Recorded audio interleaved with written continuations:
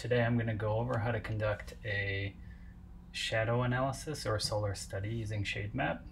So first, you want to make sure you're zoomed into street level where you can see buildings, and if that's the case, you will see a little menu here where you can draw a proposed building for development. So I'm going to go ahead and lay out the footprint for this building.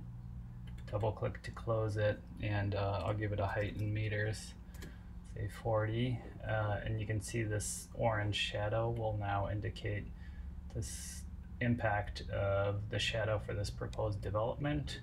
And usually when doing a shadow study, you want to take a look at the solstice, so we'll go for the 21st at 9 a.m. is a common preferred time. You can see the impact this building is going to have.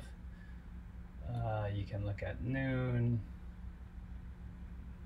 you can look at 3 p.m. and this also works with the sun exposure feature. So here you can see that this building is going to have an impact on the daylight hours on this street. For example, you see 3.4 hours with that building present. Now I'm going to delete it.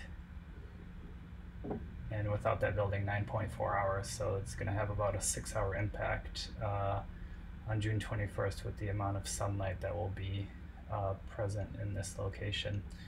So that's just a quick way to do some solar analysis, shadow studies using shademap. And if you have any questions, leave some comments in the video.